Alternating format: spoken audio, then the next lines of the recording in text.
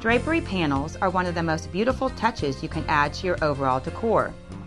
Drapery panels create the illusion of a larger window opening and a finished touch to your windows. Grommet drapery panels are easy to install. In this short video, you will see just how simple it is. Determine where your draperies will hang by aligning a steel measuring tape vertically in the center of your window. Lower the tape down to a point where you would like the bottom of your drapery fabric to rest. And then extend your tape above the center of your window to the full length of your panel and mark lightly with a pencil.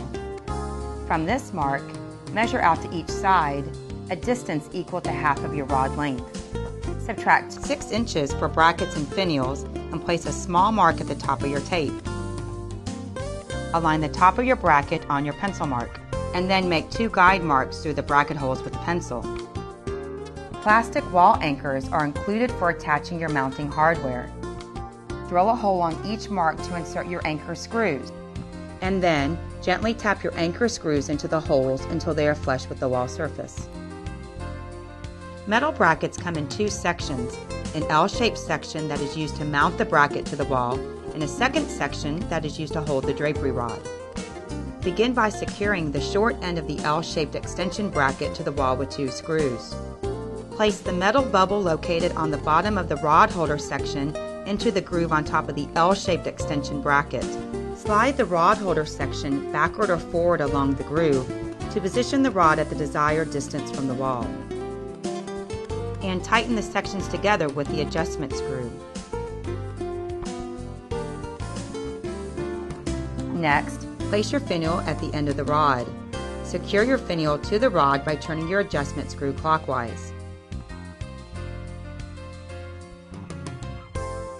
Slide your drapery panels onto the rod.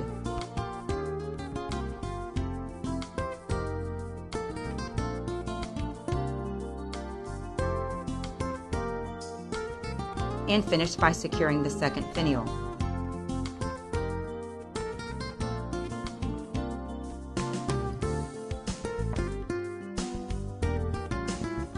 Lift up your completed drapery rod and carefully set it on your brackets.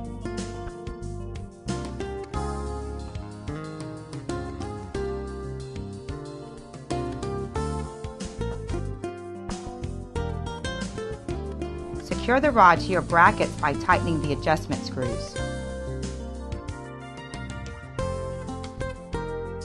Repeat on the right.